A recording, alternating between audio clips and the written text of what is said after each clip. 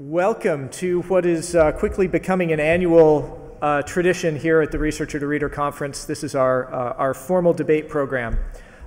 Before I explain how this is going to unfold, let me just share a quick item of housekeeping, and that is that at our next break at 3:15, there will be a repeat of some of the lightning talks, and those will be held in the Paget room, where they've been throughout the conference. So the way this debate works is this is a formal debate, and the way that we determine the winner is by seeing which side manages to move the most votes.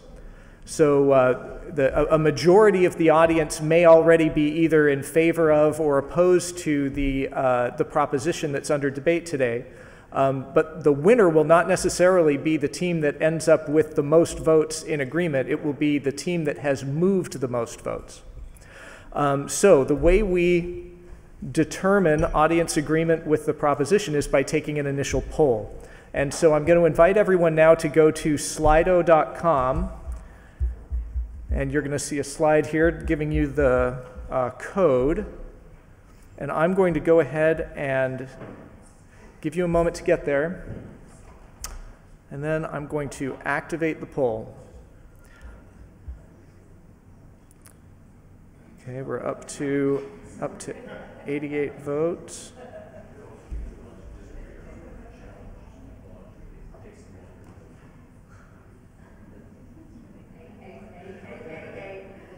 All right, I'm going to give it 15 more seconds, and then I'm going to call it.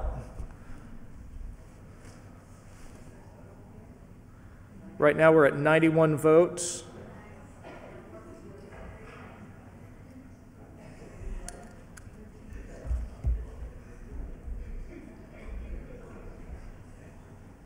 All right, I'm going to close out the voting now. At 97 votes, we have 87% in favor and 13% opposed. All right, now I'm going to introduce our debaters. We will first, let's see, I've got my running order here. We will first hear from Malvika Sharan, who will be offering an opening statement on behalf of her team in favor of the proposition. We'll then hear from Stephen Heffner, who will offer an opening statement for the team against the proposition. We'll then have a response in favor of the proposition from Catriona MacCallum, and then a response against the proposition from Karin Wulf.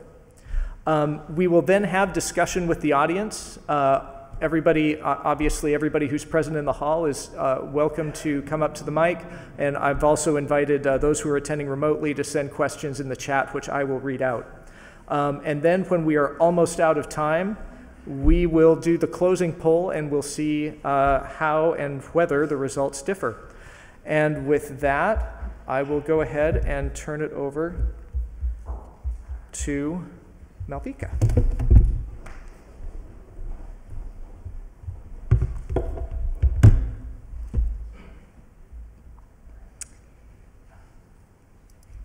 Open practices actively facilitate transparent, participatory, collaborative, and ethical research by enabling the involvement of diverse stakeholders, including those impacted by their outcomes.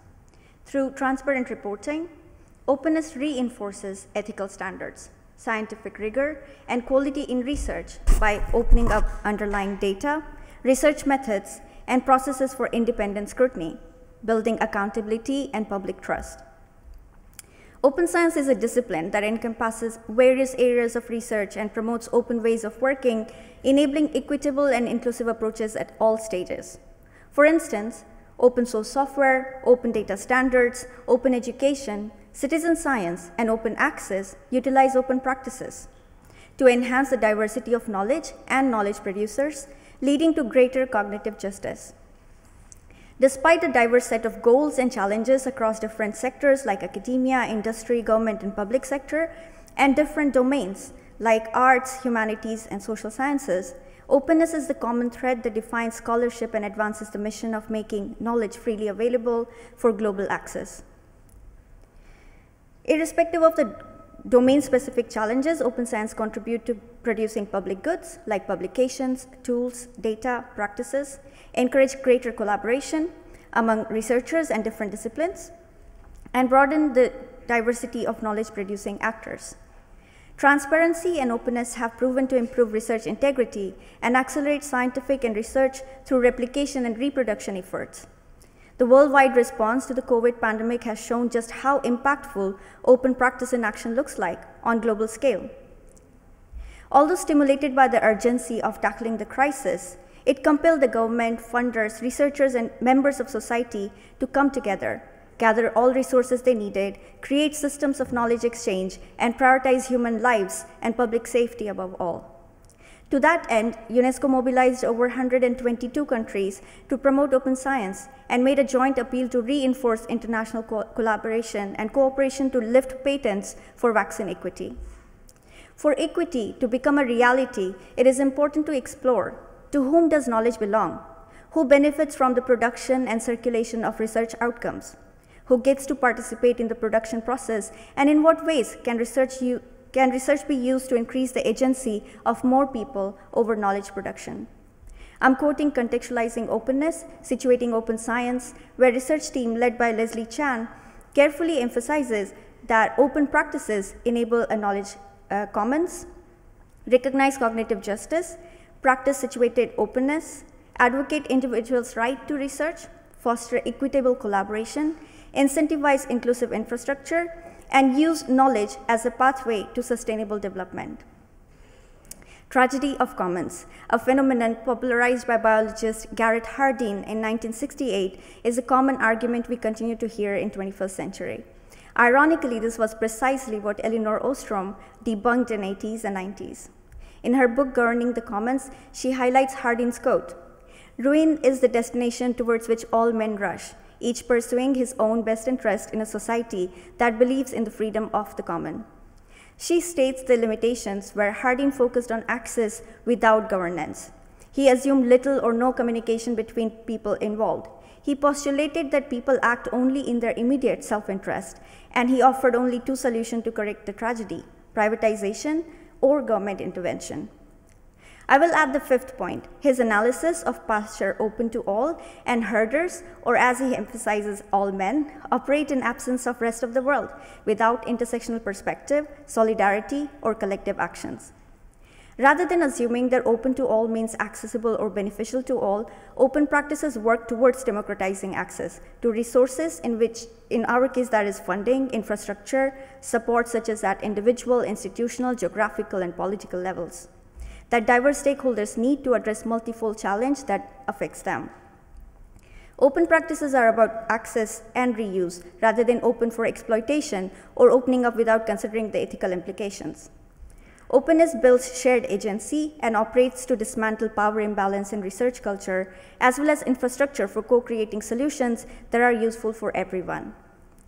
The consequence of narrow, selective, or partial view can fuel an anti-commons or antitrust agenda, leading to excessive intellectual property rights or over-patenting, resulting in privatization, vendor lock-in, commercial exploitation, and underuse of scientific resources. What is knowledge good for if it only makes the rich richer or does nothing to benefit the broader society? Isn't it highly unethical and in fact a violation of human rights when systems of knowledge choose not to address the exploitation of labor and extraction of knowledge from already marginalized and disadvantaged community? What role has Western notion of meritocracy and scholarship and Western notion of publishing and gatekeeping had in fueling this inequity? Since the release of Budapest Open Access Initiative 20 years ago, we have seen a social, economic, and technical shift towards openness.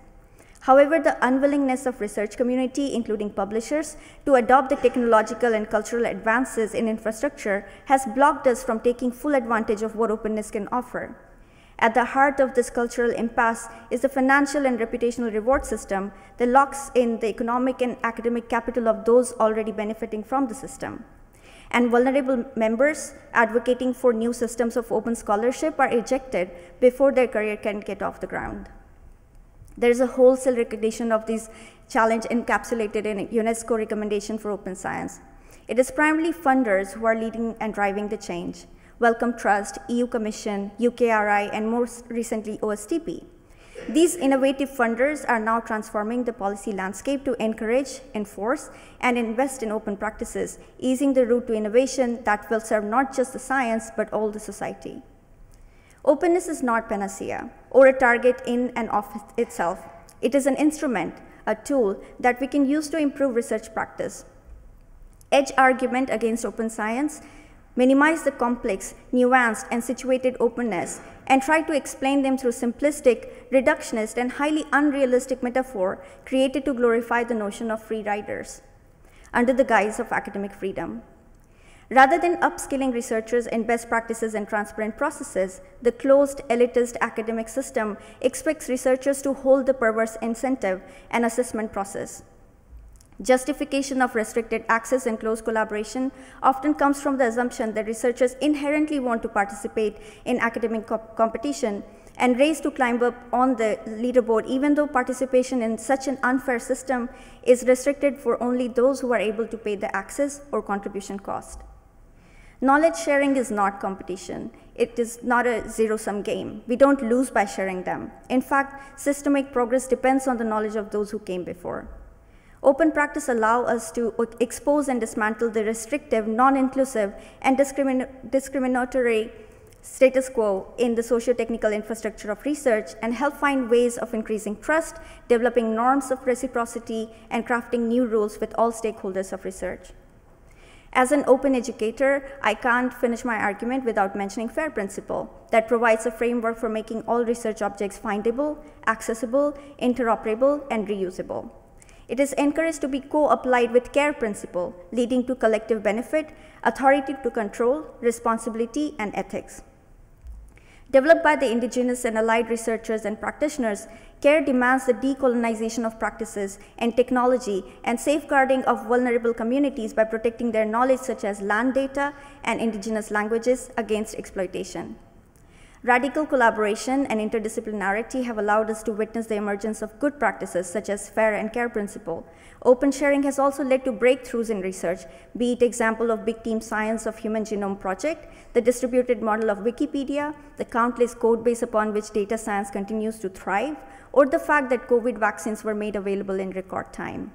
Openness has proven itself time and time again for facilitating responsible research resulting in outcomes that are independently scrutinized, reused, and improved upon. In an era we are facing an unprecedented number of global challenges, ranging from pandemic, climate change, natural disaster, and even wars. We need to acknowledge open practices as our duty as researchers and members of society. I urge you to choose openness, more precisely transparency, interdisciplinarity, and collaboration, to become researchers without border. Let's use our privilege and position to re-examine access and assessment for greater participation, improving research quality, reducing harm, and sharing benefits. Thank you.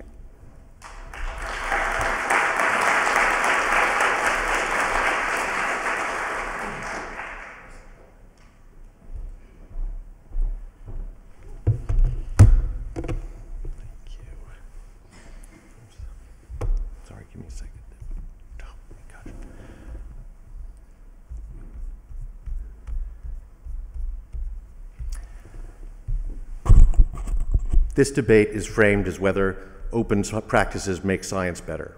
It is inconceivable that anyone here would argue otherwise. Openness, transparency, wow, should have gotten a piece of paper. Openness, transparency, collaboration, cooperation, these are essential to the research enterprise.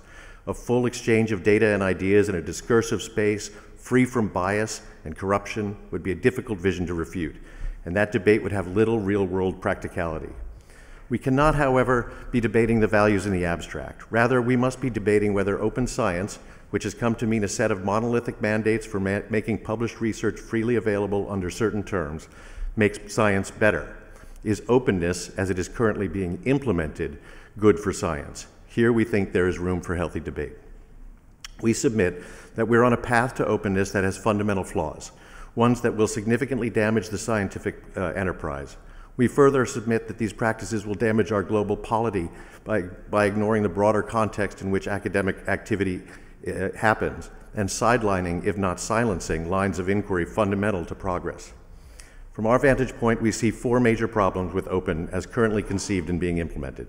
One, it fails to support and sustain a diverse and high-efficiency scholarly communication system.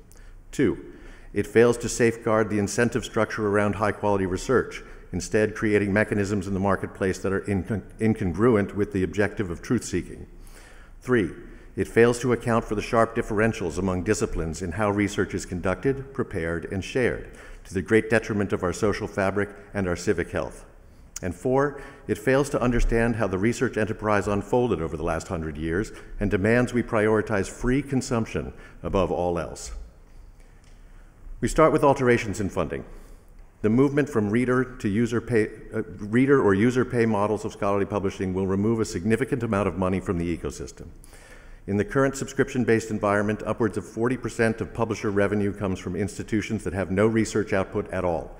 These read-only customers are primarily, but not exclusively, corporate customers from the R&D intensive sectors, some of the largest companies in the world: pharma, biotech, healthcare delivery, technology, aerospace, and energy. In a fully open access, author pays world, these institutions will not be paying in. They'll be getting a free ride. But regardless of whether one thinks this is fair, this money will no longer contribute to the ecosystem. There's an assumption in the open movements that the entire infrastructure is a given. Metadata standards, linking structures, archiving services, abstracting, indexing, bibliometrics, fraud detection, etc. These functions were primarily built by and continue to be funded by scholarly publishers. Innovation in the space, too, depends on continued investment to develop new ways to move faster, share data, encourage collaboration, identify misconduct, and enforce norms. Is there a better way to fund the shared ecosystem and drive progress? Perhaps, but that is not the current trajectory, and which naively and recklessly defunds the enterprise that we all believe in, and with no conception of how to replace those resources. Two, this leads to our second point, which is regarding misaligned incentives. Open access mandates, as they are currently being implemented, set up perverse incentives that will impede and corrupt the scientific endeavor. The goal of research is to advance human knowledge, and scholarly communications facilitates this truth-seeking by bringing the best information forward for the widest possible group of scholars to synthesize and to build upon. Vital to that dissemination of scholarly output is a disinterest in anything other than quality process and output. Publishers must be agnostic about the source of the knowledge generation, the wealth or political ideology of the funders, and the conclusions of the research. They need to provide a fair, rigorous, and trustworthy application of peer review and an even-handed, useful presentation, the objective being quality science for the community of scholars and practitioners. Publishers and other intermediaries are incentivized in this endeavor by the approbation of the users, the consumers. When they compete in this marketplace, publishers have incentive to produce more rigorously vetted content in a form suited for maximum quality. In the open access environment, the incentives for high-quality output fade. Driving revenue is a simple volume calculation. Publish more papers, regardless of quality. And we've already seen that there are plenty of commercial concerns willing to publish as many articles as academia can pay for. And make no mistake, these publishers have a willing accomplice in academia at all levels, which continues to incentivize output at a furious pace, publish or perish. But this is not a question of whom to blame. Academia's promiscuity and their promiscuous output of underwhelmingly mediocre papers, or commercial publishers' voracious appetite for APCs. Neither of these innate characteristics, ambition or avarice, can be fixed. Rather, as in all human systems, they need to be mitigated. So it ought to be a question rather of how a system minimizes the temptations of these groups to realize their worst instincts and instead incentivizes the creation of good science and the rejection of junk.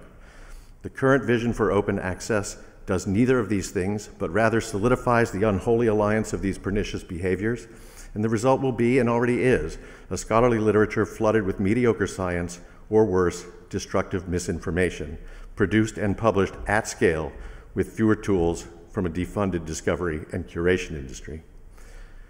3, current policy and mandates around open practices fail to account for the sharp differentials among disciplines in how research is conducted, prepared, and shared.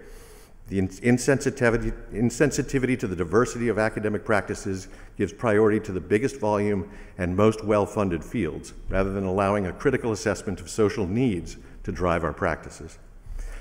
This debate is framed around open science, but it's really about open research more broadly, and only in some particular places does science include the arts, humanities, and social sciences. The major drivers of openness are narrow, biomedical science in particular, and not even foundational fields such as mathematics, or much less social sciences like economics. But as much as we need medicine and what technology brings us, we need the humanities as much, if not more. History, for example, is a vital perspective for understanding our experience. Autocrats know this. It's no accident that powerful entities are attacking historical knowledge and research. History is empowering. Open science ignores the low-cost, highly distributed way that the humanities are funded and the intensive, highly skilled editing and preparation required to create carefully articulated work. This is labor mostly supplied by the nonprofit publishers. Humanists expect their work to serve the public good, and they commit tirelessly to public engagement, vital messages built from the expert work they circulate and publish among the community of experts. The mandates for openness make this work, which underpins all other inquiries, substantially harder, if not impossible, to pursue. It seems the height of folly that we would consider creating an entirely new, more complex, and more costly system with less editorial mediation and the necessary labor to replace the journals in the humanities and social sciences that cost libraries mere hundreds of dollars a year annually. We cannot allow these critical fields of study to become the collateral damage of a primarily biomedical research ideology. These fields are not incidental, they are fundamental. And fourth, open science mandates ignore all other urgent research issues and prioritize free consumption above all other virtues in the enterprise. Open science conceives all issues as related to free and immediate online access and prioritizes easy consumption of research. We see this differently. The research enterprise in the West is a product of two historical moments: late 19th century disciplinary commitments to empirical methods and the mid-20th century expansion of funding for science largely as part of national security, both primarily first world phenomena.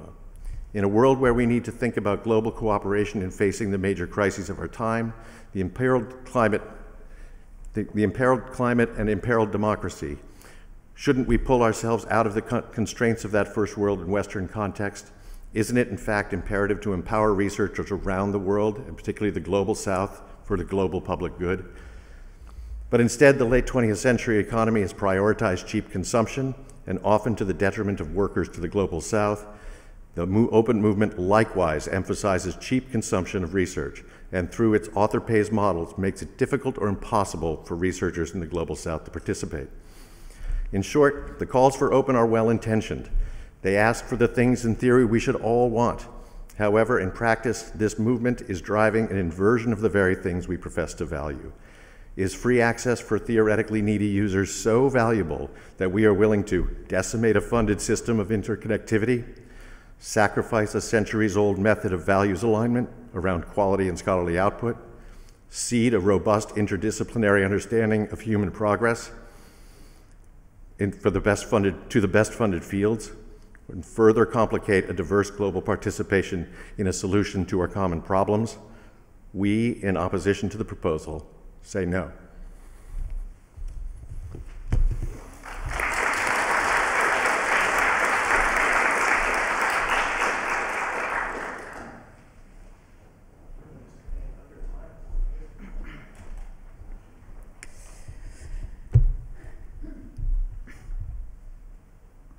Well, with respect to our honourable colleagues, their four arguments depend on a series of fundamental fallacies. They mistake a business model for open access, and a business model of open access with the practices and principles that make up open science practices. And then they conflate the ability for others to access, discover, reuse, and contribute to research with torrid notions of consumption. And in relation to the deep inequities and lack of support for open infrastructure, where do we even begin? Thank God for funders. Open practices wouldn't have got off the ground if it were up to researchers, scholarly societies, and publishers. They stated that vital to the dissemination of scholarly output is a disinterest in anything other than quality, and yet they fail to recognize that the perverse incentives they deplore have been fueled by a lack of transparency and a deeply inequitable system of gatekeeping. The system they want to keep intact for the sake of quality has created the hyper-competitive culture that is causing the problem. A lack of willingness to share information in case you get scooped, the black box of peer review where bias is rife, the gatekeeping of knowledge that bars anyone who is different from having an influence on the system. The publishing system they extol has been propped up by privileged and profitable brands, run as much by not-for-profit societies as well as commercial publishers, brands that have locked in the supremacy of the global north both academically and financially. There is already more than enough money in the system to help fund open practices. It just requires redistribution. The irony of their argument is that it is actually, the irony of their argument is that it is actually increased openness that will help drive down costs and mitigate against the problems. It is the willingness to share data about what works and what doesn't that has helped expose the lack of scholarship and research integrity in this so-called academic meritocracy. Making your work open makes it available for public scrutiny and not just for academic peers. It makes us accountable to everyone in society. Moreover, they make the argument that humanities should somehow be exempt from such open practices. To refer back to Ostrom, they believe the humanities are falling prey to the tragedy of the commons and should therefore be a privileged edge case, ring-fenced off from the rest of science. If, as they say, humanists expect their work to serve the public good, then why don't they make their work a public good by opening it up for everyone? Do the humanities not have rigorous scholarship and methodologies that should also be shared and independently scrutinized? Are humanities and history not subject to the same biases and inequities created by a lack of transparency that has been exposed in biomedicine? And why on earth should biomedicine alone reap the benefits of open science? I agree wholeheartedly that the humanities are important, way too important to be closed off. Katrina, you're out of time. Thank you.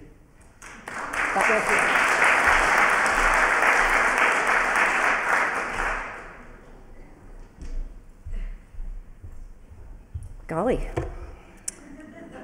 I'm ready to go. Okay. Thank you. In the 3 minutes allotted, carefully, we'll respond to 2 points in our colleagues' opening statement and then return to the primary point of ours. First, our colleagues ask, quote, to whom does knowledge belong? Invoking vaccines and the pandemic crises, they call for, quote, the production and circulation of scientific knowledge to benefit everyone.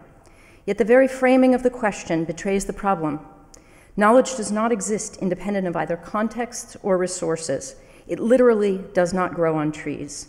So even if we could shift the ownership of the land and access to the orchard, knowledge isn't an apple. It's a complex and often ephemeral human product shaped by a set of institutional and other relationships. Second, our colleagues lament that while there has been a, quote, social, economic, and technical shift to open, researchers and publishers have been resistant. They are, well, we are, I guess, quote, blocking us from taking full advantage of what openness can offer. But let us be clear, we are not Team No. We are not Team Luddite. We are not Team elite, greedy hoarders of research either. And neither are we Team clueless, unthinking, legacy publishing, addicted lemming researchers. Move fast and break things is very Elon Musk 1.0. Even if Elon hasn't moved on from that mode, I think we have. Moving at deliberate pace and building, repairing, recycling, and repurposing is what the world has learned to value again. Yesterday, we heard a chemist, in fact, raise many of the same questions we raised about open access from a researcher perspective, about equity, about the lack of consultation, about the priorities of researchers, calling for a return to values that drove people into science and into research communities in the first place. So we are not arguing against openness and accessibility, but rather open access mandated policies. We are team context. We are team deliberate process. We are team collaborative research practices for the public good. As a historian, I have long lamented the ways that OA policies are making it harder, more expensive, and more time-consuming to just publish good humanities research at the very moment when the world is in the direst need of history, at the very moment when universities are cutting humanities faculty and majors, when politicians around the world are making it harder, even illegal, to teach evidence-based history, when democracies are threatened and autocrats are ascendant on a rising tide of historical misinformation and myth, at this very moment when in fact we need more humanities research for accelerating crises that are not entirely technical or technological, but deeply social and political, we will not have historians to meet these urgencies. Recent studies of the US and Canada make this plain. In Canada, of the 500 historians earning a PhD in the last 5 years, 10% earned a tenure-track position. You may ask what this has to do with OA. And I would answer you, but Rick won't let me.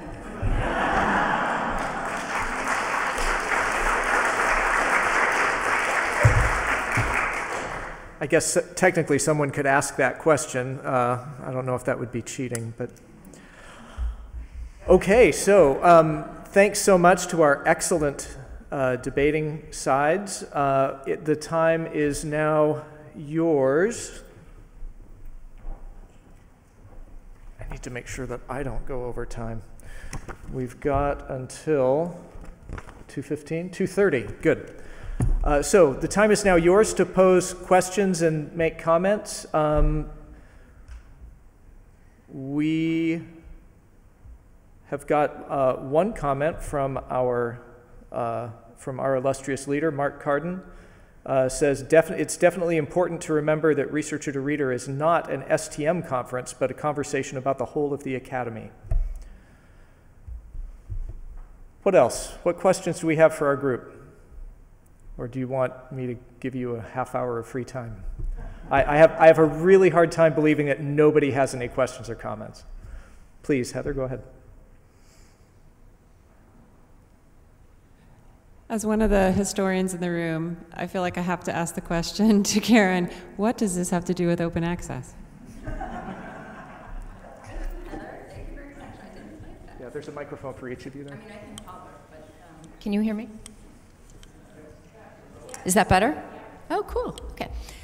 So thank you very much, Heather. If I had had 30 more seconds, what I would have said is that what this has to do with OA is creating policies in scholarly communication that are really meant for biomedical or for the hard sciences and applying them across the board to every disciplinary endeavor. I would answer Catriona, I totally take your point that the humanities should be available for the public good. In fact, I don't know any historians or humanists who aren't actually working their butts off to make that possible. But the production of expert, intense, scholarship, journal publication is not necessarily the thing. In fact, we're producing all kinds of work for the public good that are meant to reach exactly these kinds of critical issues. So it does, what it has to do with OA is the way that OA is fit for a certain problem and then generalized more broadly. I think all of us could agree that openness is great, but what's not great is kind of narrow and monolithic policies which are being applied so broadly at the very moment when we're undervaluing, in fact, the diversity of human knowledge. I would say that, you know, biomedical is huge in scholarly communications. We all know that. But it isn't huge in human knowledge at the same proportion. Please. I think there's two things. One, this debate is not about open access, it's about open practices. And the other thing is that yes, it's happening first in the biomedical sciences, but there's been huge experimentation, massive pushback from researchers and the publishers, and we found that some of the things that we started out with are not working. I think the APC model itself is deeply inequitable, but that does not mean it's an excuse not to have open practices. The humanities are developing their own means of open access, and this is often talked about at this very conference. They're experimenting with different ways and showing the benefits of that. And that's what's required, a commitment to invest in that, to experiment, to work out what's wrong and what's right, but not to just dismiss open access or open practices because another discipline has done it and you feel it's being imposed on you in that way. There's so much being done. There are entire regions of the world with different models of open access to the APC model which haven't been addressed here, for example. Anyone else? I take your point that this is not a debate about open access, and particularly not about the financial mandates in open access, but they are a key piece of the puzzle because they are also the way, for example, open data sharing. Structures need to be done to be built for that. I go back to the point that even if it's not about open access, particularly in APCs, it is about how much resource exists in the system, and the overall funding of the system is imperiled, especially if we're going to add the burdens of how are we going to conceive of a metadata schema for data, and how are we going to make that discoverable, where are we going to put it, et cetera, et cetera. I also am very concerned that, that the defunding act, and I didn't focus on this but probably should have, the defunding makes a very big difference for research integrity. Right now, the keepers of the flame are pretty much the process doers. So the publishers, especially the learned societies that enforce the norms, and disintermediating them by taking the money out of the system is a significant problem for science generally.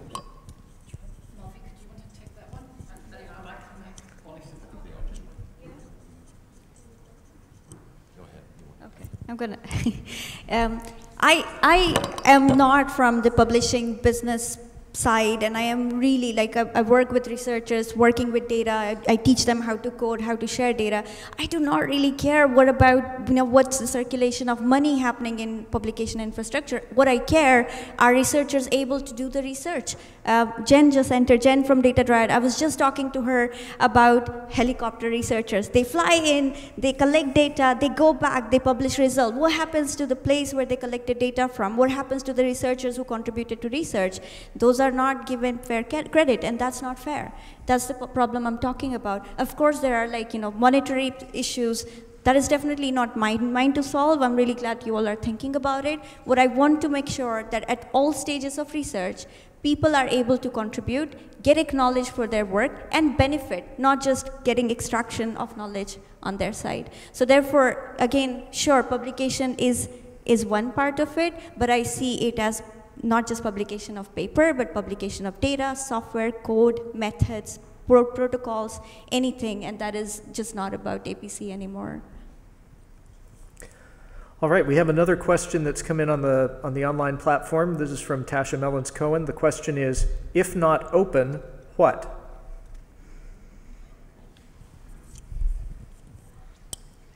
Thank you. That's a great question. I think open, of course, I think we've said openness is great. It's like love and clean air. Like openness is a good thing. But open policies, I would say public good. Honestly, I think so many of the things that you just talked about in terms of responsibility to local communities, among researchers wherever they are, absolutely. And in fact, that's essential to my disciplinary practice.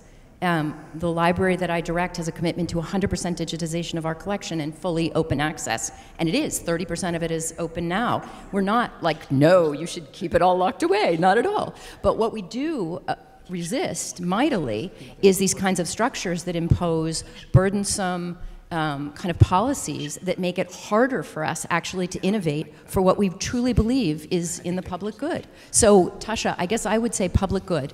That's how I would replace it. I feel like open has become so complicated, but public good, that's what I would offer. Maybe it seems semantic, but it isn't to me. I won't respond much. There's ways of talking. I think public good means different things to different people. I mean, for me, a public good, well, just don't put any license on it. Make it a public domain on all your work. That's one expression. That's another expression of it. Yeah, I don't know where to begin actually. Perhaps going back to. I mean, what is the option of not open? It's not just about love and hot air. This is clean air, love and hot air, clean air. Yeah, it is hot air, hot air. I mean, there is so much evidence that actually collaboration, sharing has been shut down by the system. There is also plenty of money. There's been numerous studies in the system to pay for much more openness. The infrastructure and metadata, I agree, that needs huge investment, and it's the right thing to do, but we should be talking about open metadata and open infrastructure, and it is not the publishers that are investing in that and promoting that. In fact, it comes from outside publishers. It comes from much more the data platforms. All of that takes money. The money is in the system. There's huge amounts of money in scholarly publishing that can go elsewhere, and there needs to be extra investment in data repositories, speaking to Malvika, and ways of doing things. We need some kind of little card where we say, I disagree on this point. Yeah, I mean, the fantasy that there's vast amounts of money in the scholarly publishing system to do whatever it wants is kind of silly, and because it's not true. If it were true, then we wouldn't probably be having any resistance to the concept. The truth is, all of the great little services we've seen presented in the lightning talks and here on stage, for example, the archiving folks, et cetera, a good deal of that comes directly from scholarly publishers.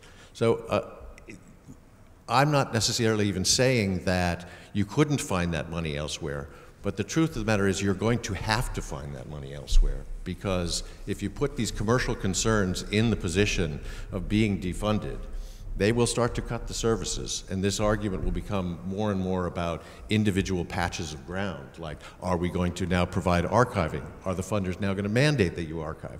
Am I going to provide an XML version? Are the funders going to mandate that we provide an XML version? So I feel like that it almost becomes a fight to be Southwest Airlines or Ryanair and start cutting. Now we're going to charge you for a bag. Now I'm going to charge you for this. And I just don't think that that's going to be a profitable way for the industry or the ecosystem to move. I'll let the next question come in. Go ahead, Phil. Hey, so I think it's reasonably uncontroversial to say there's quite a bit of evidence now that there is a problem with research reproducibility or research integrity or the quality control of research. And I think all the panelists have alluded to that. What I see as very interesting is there's almost two ways of looking at solving this problem that I see in the industry. One is largely coming from a publisher perspective around editorial quality control, almost an enforcement thing. You know, can we detect when things are going wrong? Can we police the output? And then from the open science side, or the open research side, it's more about, if we make it transparent, if we make it open, you can create a paper trail, and then you can see when people are cheating, when people are breaking the rules. Are these two approaches somehow mutually exclusive? Is it just that we can't afford to do both? Why don't we approach this from purely a research integrity question and try and tackle it from both directions? Excellent point, and it's being done. EMBO, F1000, they actually have very transparent way of publishing the review points, and it's great. At the same time, as you talked about, fraud detection is one of the areas where a lot of algorithms have been implemented within the infrastructure of open access. However, most of the work are freely done by volunteers, people who would like to solve that problem, or PeerJ or open access platforms where people are calling out fraud. And even though some of the papers have massive problems and frauds are called, the papers are not retracted because someone paid for that to be published in a system that really wants that to happen in that place. So, excellent point. It is possible. It is possible only through the system where people and organization and funders are willing to do or invest in those kind of infrastructure. So can I just add to that, because I think Phil's point is really important. We should have both, and we need more transparency to expose the problems. And this also applies to publishers. We actually need to make it much more transparent about the services that are being provided, including peer review.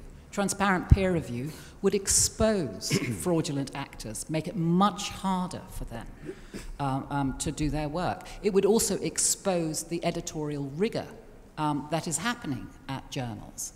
And price transparency, this would expose actually what it is we are paying for.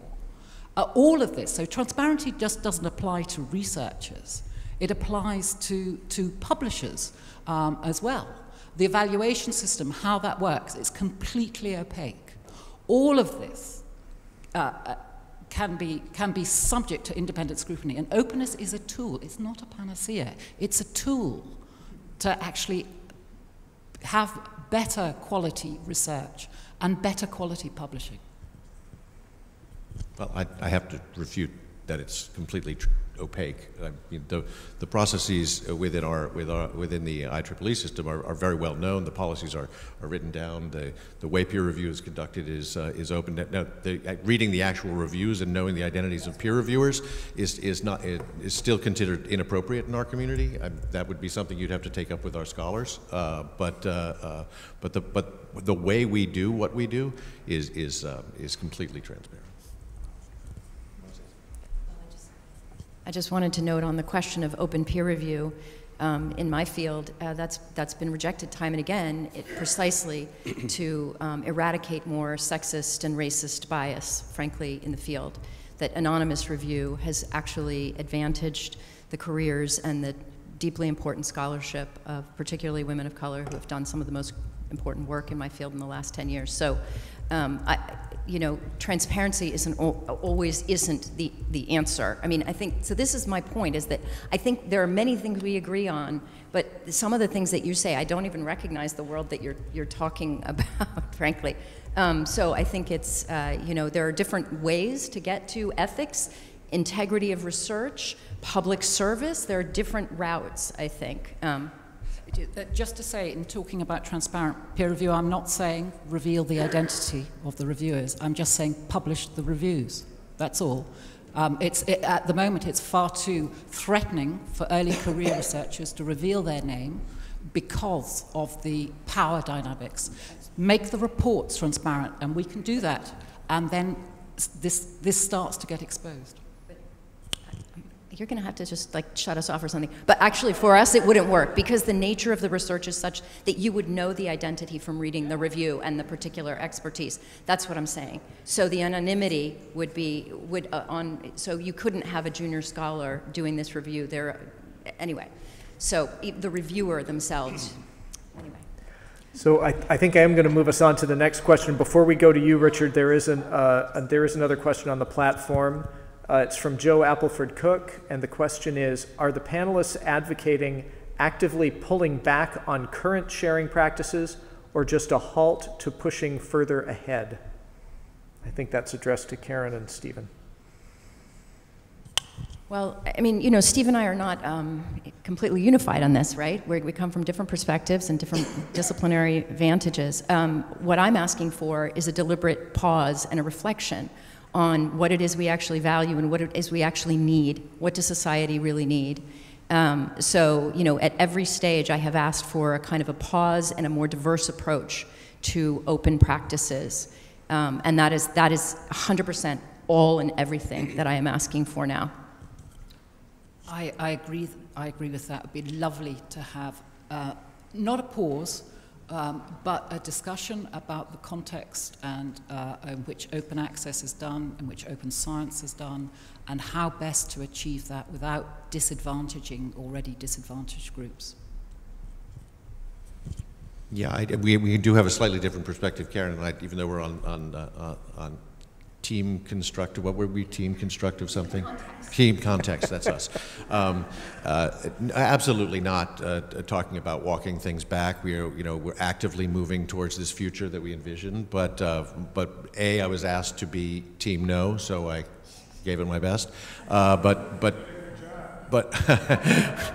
two, I think that really it's just about not glossing over what conflicts and perversions we see in the current thrust, and how do we mitigate that? It is incumbent upon the changers to work this out not upon the incumbents to work this out. So we've got a system that functions and it has its problems, but some of these problems are much larger, the ones that I see coming, so I'd like to see those addressed before we move forward. Not a pause, because I think there's so much good that can come of all of these things that we should be pushing forward on them, but let's not be foolhardy. Okay, I think we'll go to Richard, and then I think after that we may be about out of time, but let's see. Go ahead, Richard. Thanks, Rick, and apologies for bringing it back to the business model.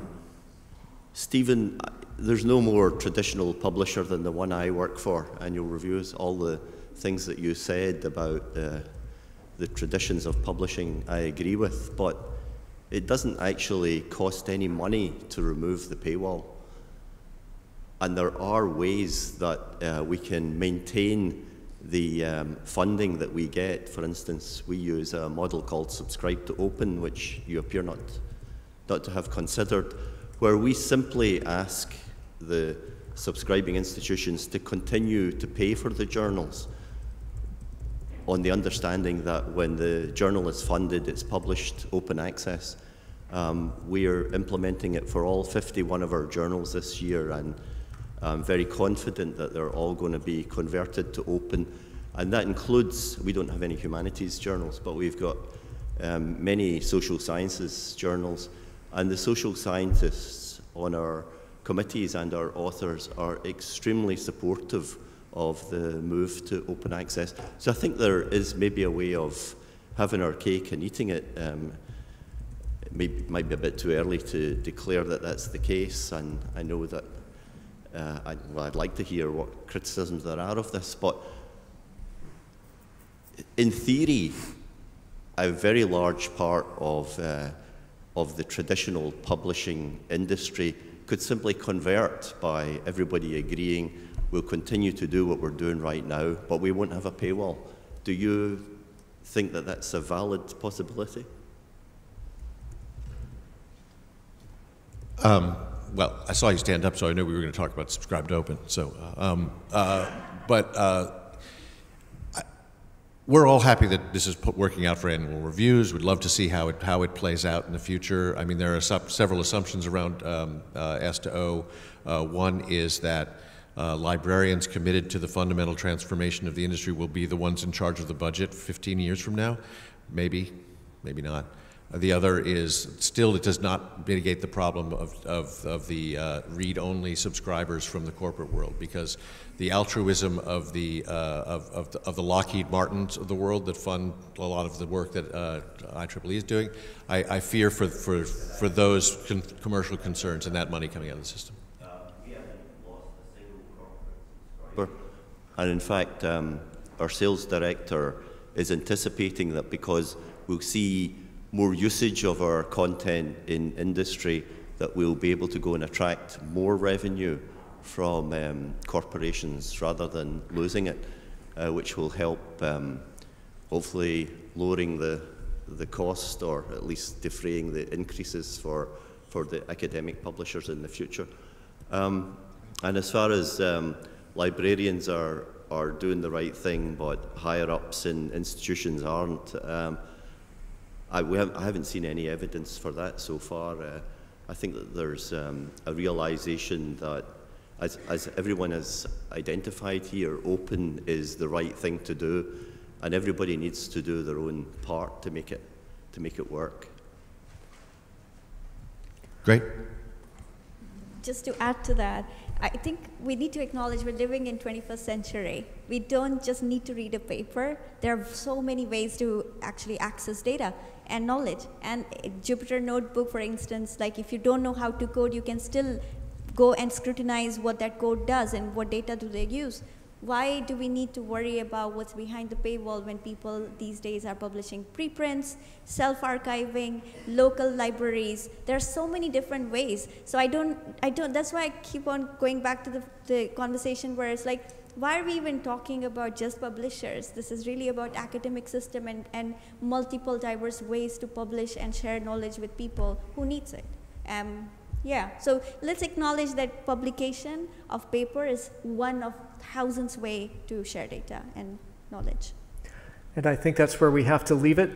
So I'm going to ask that the Slido poll be put. First of all, would everybody please share our appreciation for our excellent debaters?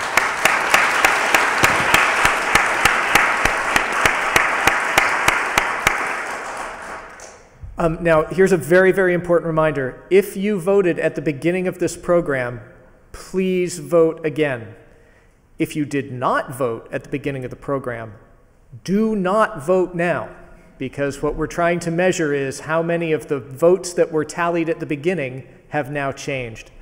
So, yep, if you go to slido.com, please enter that code, and then I'll ask our magic technicians to put the code up, and I will activate it. All right, the poll is now open. Is that the current one? Okay. Yep.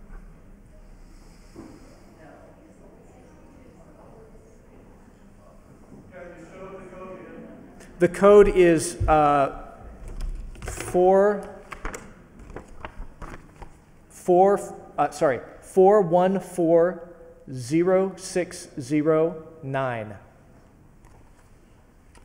4140609.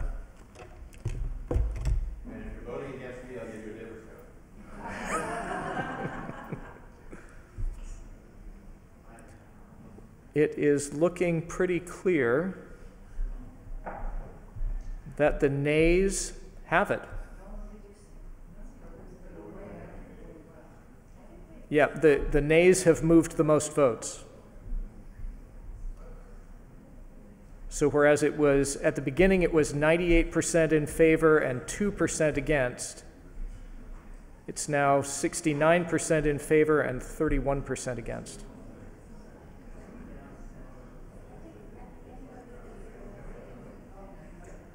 And that proportion seems to be holding. I'll give it 15 more seconds and then we're going to call it. But unless there is a huge silent majority of ayes out there, I think we're going to be able to declare Karin and Stephen the winners. Congratulations.